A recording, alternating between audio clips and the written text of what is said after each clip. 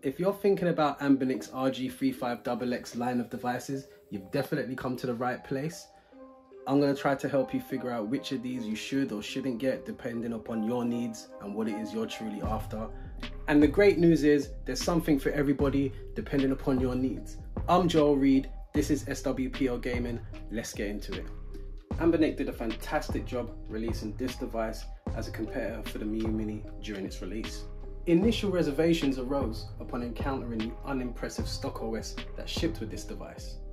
Yet thanks to developers like Black Seraph and its transformative Garlic OS, the device underwent remarkable improvement, swiftly capturing widespread acclaim. The RG35XX doesn't just stand out amongst its rivals but those in its own line as well, and this is largely due to its budget-friendly price. This device also supports a bunch of retro systems up to PS1, and it does a pretty good job of it as well. Let's move on. If you like what you see, don't forget to smash that like button. If you're new to the channel, hit that subscribe, tap that notification bell so you can stay up to date with my latest content. Every device you see today will be linked in the description below so you can get more information there. Back to the video. The RG35XX Plus surpasses its predecessor in every aspect, delivering a host of enhancements that redefine its gaming experience. Elevating its exterior, this device features a seemingly bezel-less display thanks to the sleek and thin black borders around the edges. We even got glossy new buttons on the front, and on the back we got a set of new triggers that are different from its previous model, making this device more comfortable to hold and easy to reach triggers at the back. And that's just the beginning of the upgrades. We've got Wi-Fi, we've got Bluetooth, and we've got a bigger battery that allows for much longer gameplay sessions. What really sets this device apart is its micro but powerhouse-like performance. And this is driven by the H700 quad-core Cortex A53 chip. To cut a long story short, this allows you to play PSP, Dreamcast, and I've even seen N64 emulation on this device as well. In essence, the RG35XX Plus stands out as a pocket-friendly, formidable little powerhouse, combining style and comfort. Introducing the 35XX-H, the newest member to the lineup.